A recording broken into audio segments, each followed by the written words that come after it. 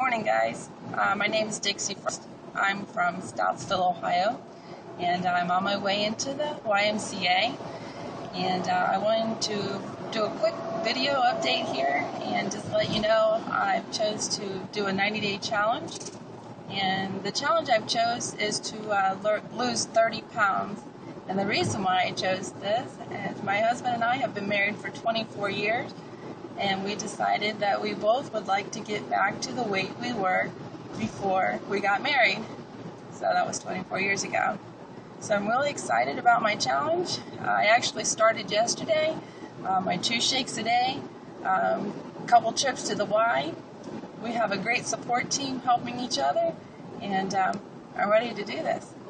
And please stay tuned, and hope to keep you updated. And I'm pretty excited, and I hope you're excited to follow me. Rock out. See ya.